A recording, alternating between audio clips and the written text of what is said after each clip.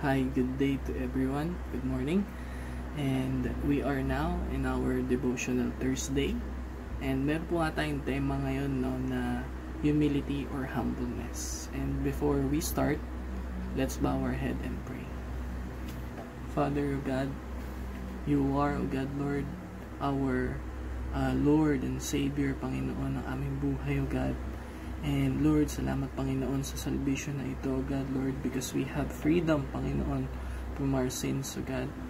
Lord, salamat po sa pagkamatay mo sa krus, O God, Lord, you obey, Lord, Father, to humble yourself to the cross, O God, Lord. Salamat, Panginoon, na tunay nga ikaw po ay aming tagapagligtas, our Redeemer, Panginoon, sa tiyak na kapahamakan, Panginoon. Salamat, O God, Lord.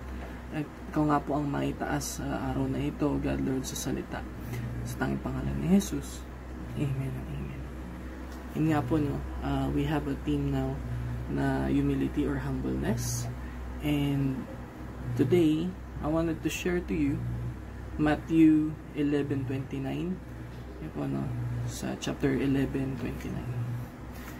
Take my yoke upon you and learn from me, for I am gentle and humble in heart, and you will find rest for your souls. Yan, napakaganda po ng message, no?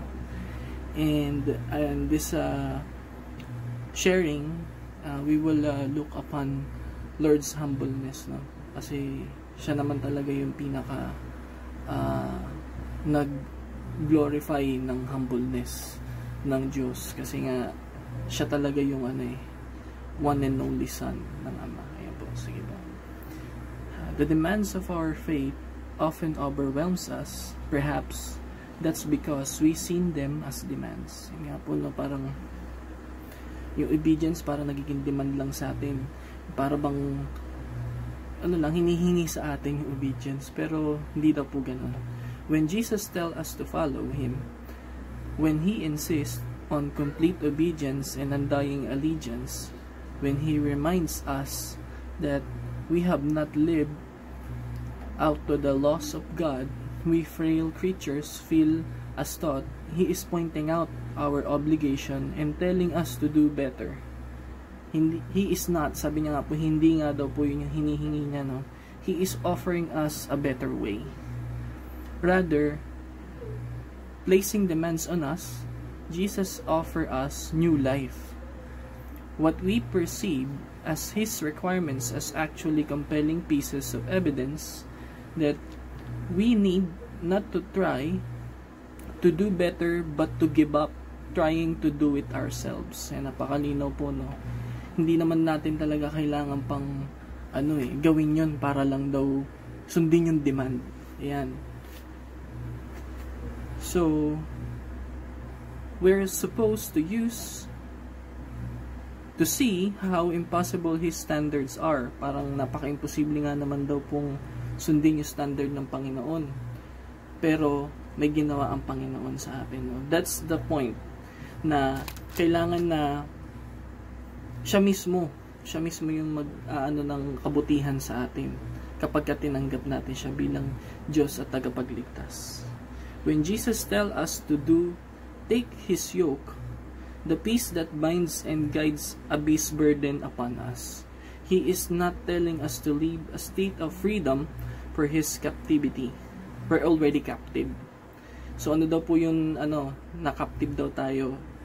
We already have a yoke on us, our own. Ayan, isa talaga yan sa pinakamatinding kalaban natin, no? Yung sarili natin. Hindi lang yung demonyo, enemy natin ang demonyo, pero enemy din natin yung flesh, yung sarili natin. We are already slaves to our sense of independence and self-management, and it is horribly burdensome yoke. Napakabigat na daw po yung palang. Sabi dun, no, when He offers us His yoke, He is offering us a way of this self-effort we've insisted on for years. He is offering us life-giving direction and purpose. He is generously giving us His own life.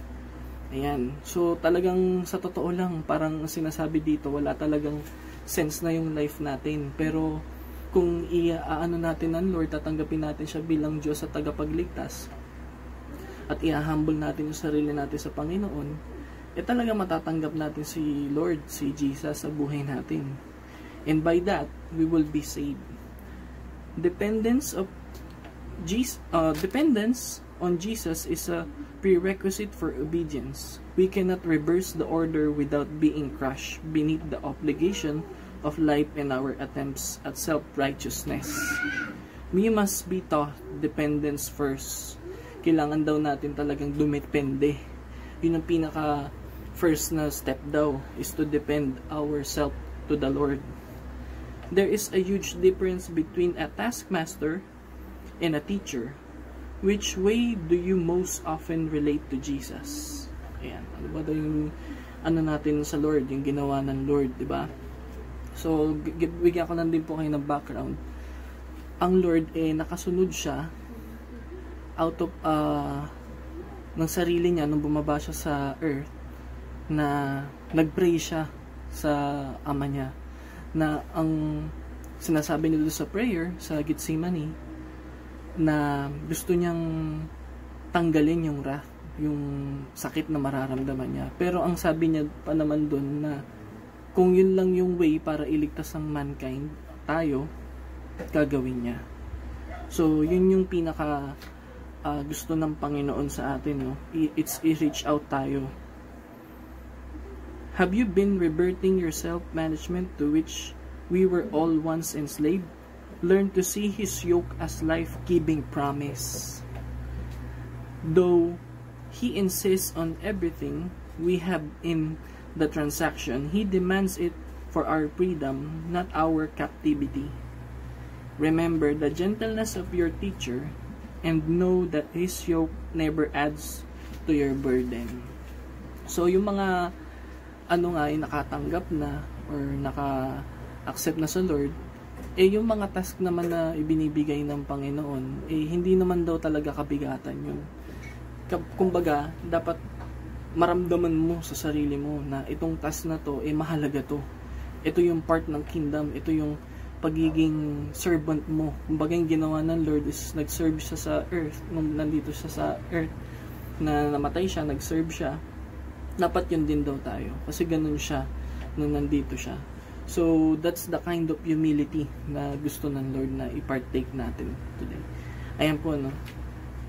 And before we end,